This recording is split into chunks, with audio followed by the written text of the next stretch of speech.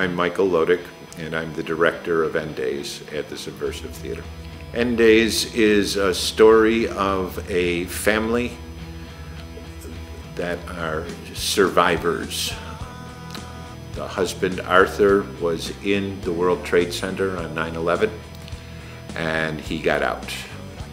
His wife has then found religion and a very personal relationship with Jesus as her way of overcoming her fear.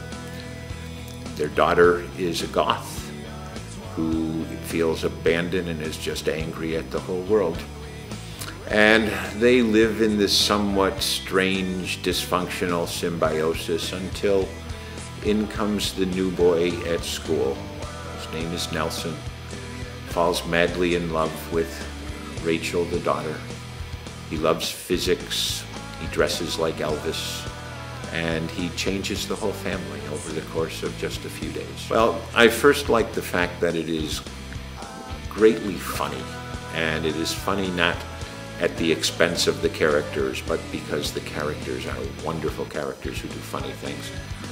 While most of the shows at Subversive are about much more political characters, certainly the event of this whole generation was 9/11, and it is an event that has changed all the landscapes, social, political, and I think that it's important to look at it.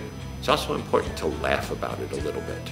Not a whole lot, but great comedies have come from enormously horrible conditions. If you can laugh at life in a prison camp or in a concentration camp, you can certainly laugh at life in the living room of people who are very screwed up because of what has happened to them and the world around them.